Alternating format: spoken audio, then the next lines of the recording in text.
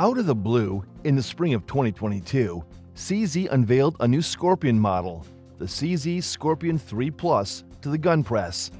The general public would have to wait another year for its release. Today, you can get this firearm in either a pistol or carbine version. I was lucky enough to get the carbine variant for review. I'm quite familiar with its predecessor, the CZ Scorpion EVO S1, and see it as a bit of a family member. I have a love-hate relationship with it. While I'm fond of it, some small aspects can be incredibly frustrating. Luckily, it was pretty simple to address most of these issues with the original Scorpion. I appreciated the design so much that I even bought the initial Scorpion pistol model that I got for review around 10 years ago. When the next generation was announced, I was excited to see whether CZ had ironed out all the minor kinks in the hugely popular firearm that had fueled an entire industry of aftermarket parts. Let's first understand the design before we delve into the changes in the new version and discuss why you might want to upgrade certain features.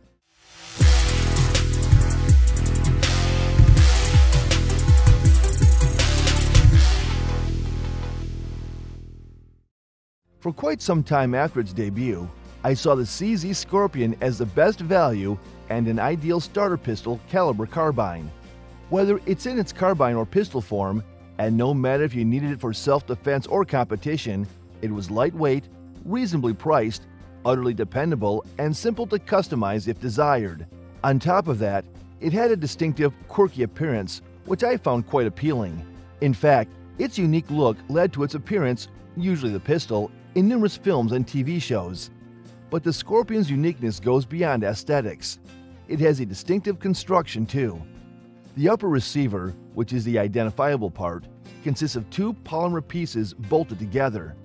The whole gun has a modular design, meaning it can be disassembled without tools. Apart from the barrel, virtually every component can be replaced using 1.5mm or 3mm punches or wrenches. The Scorpion, chambered in 9mm, operates on a straightforward blowback system. Such systems typically employ hefty bolts, often with robust springs, to prevent the bolt from retracting until the pressures from the recently fired cartridge have dropped to safe levels. This is precisely what you find in the Scorpion. It has a sizable rectangular steel bolt with a recoil spring protruding from the back, coiled around a guide rod. The guide rod's end features a small polymer pad that rests against the receiver's rear. The bolt assembly weighs a total of 22 ounces, in stark contrast to an AR-15's bolt carrier group, which typically weighs 11.6 ounces. The entire receiver, inclusive of the MIL standard 1913 rail on top, is made of polymer. In fact, the receiver's rear consists of two polymer halves held together by screws. If you're a purist who believes firearms should be crafted from blued steel and finely grained wood, the Scorpion may not be your cup of tea. When I initially encountered the Scorpion years ago, I was unsure about its construction. A polymer shell assembled with screws? It took me a bit of time to recognize that the Scorpion is the contemporary equivalent of the Sten SMG. It's designed to perform its function as efficiently and simply as possible, though it's constructed using modern materials and production techniques. While the Scorpion EVO 3 boasts a stylish design, it is no more complex than necessary, a statement that could never be applied to the Heckler & Koch MP5. The Scorpion comes with an excellent set of iron sights. While the Scorpion sights have evolved over time, and some carbine models in the past were equipped with Magpul flip-up sights, I have a preference for the CZ versions. They feature machined aluminum bases. The front sight is an AR-15 style post, adjustable for elevation, and is shielded by wings. The rear sight is a flywheel with 4 apertures of different sizes, adjustable for windage. Just a note, the top receiver rail on the CZ sits a bit higher off your cheek compared to an AR-15's rail. This means that an optic designed for a flat-top AR will position the reticule roughly half an inch higher than on an AR. Given the trend for higher optic mounts, this shouldn't be an issue for most people. The carbine's handguard is smooth to the touch and includes M-lock slots for attaching accessories. The polymer is a great insulator, and given that pistol cartridges take a while to heat up a barrel, unlike rifle cartridges, you're unlikely to feel the heat under your hand unless you're constantly firing as quickly as possible. The safety is a bilateral lever made of polymer that rotates downwards to fire. The receiver's safety and fire markings are likely unlike anything you've seen before. They seemed more suited for a computer program, with a white 0 for safe and a red for fire. If the hammer is cocked, you can operate the charging handles even if the safety is on. If the hammer isn't cocked and the safety is on, the bolt will only pull back about ½ an inch, just enough to check if the chamber is loaded. Within the angular trigger guard, the Scorpion features a polymer trigger with a rigid raised face. CZ Scorpions aren't exactly renowned for their superior trigger pulls, and the fire control group on the 3 Plus is identical to that of the EVO S1, so expect a similar below-par performance. The trigger pull on my sample weighed in at exactly 8 pounds. The trigger offers a sort of rolling brake. It's not gritty, but it's not as crisp as a conventional single stage either. With a bit of practice, you can stage it midway for enhanced precision. The main differences between the original Scorpion EVO S1 and the 3 Plus are evident in the controls.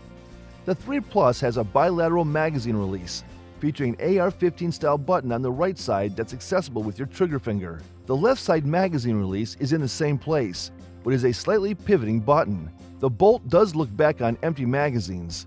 The bolt release is located at the bottom front of the trigger guard, right behind the magazine well. It's a serrated tab present on both sides, best operated with your thumb, pull down to send the bolt home. The Scorpion stock is as iconic as the rest of the firearm. It's sturdy, adjustable for a 12 to 14 inch length of pull, LOP, and equipped with a thin rubber pad at the rear. There's a QD socket at the back, but it might be challenging to use since the stock folds.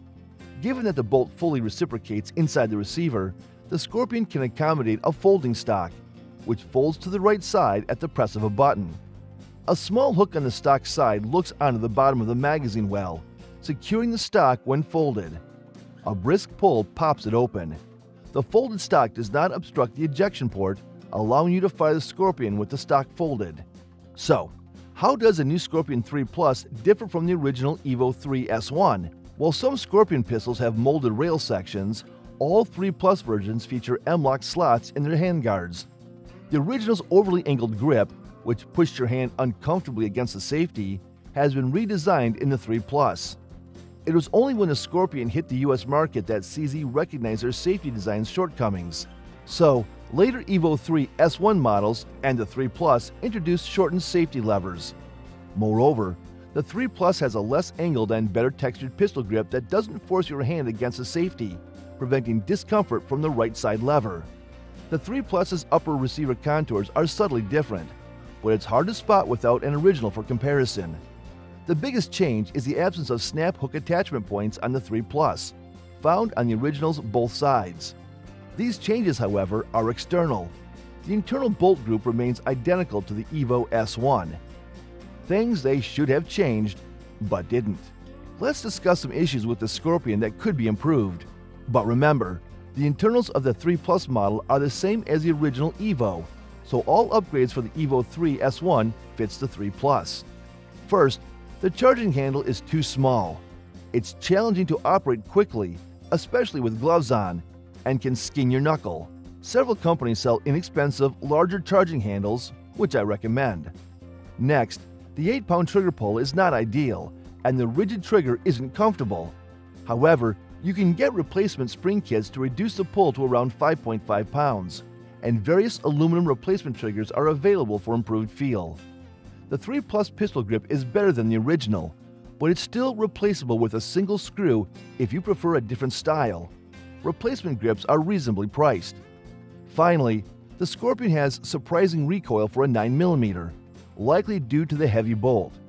It doesn't harm your shooting experience, but a recoil attenuating device like B&T's hydraulic recoil buffer would become a welcome addition, although it would increase the cost. Despite these issues, the Scorpion's reliability is outstanding, and the inexpensive upgrades can significantly enhance the experience.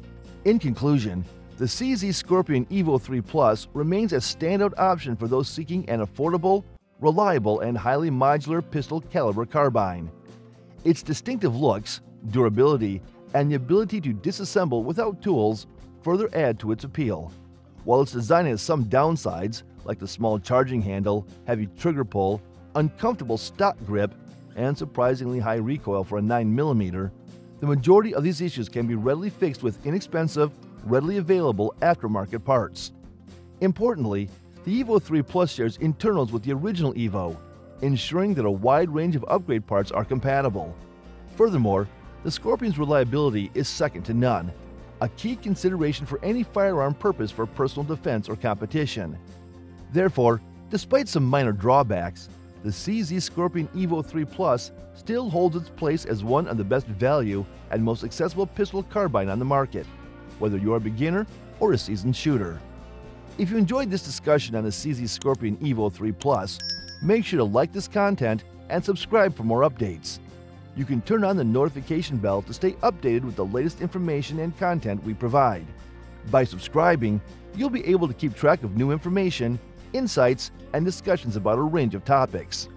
Also, please feel free to share any thoughts or questions you might have in the comments section. We appreciate your engagement and would love to hear from you. Thank you for your support.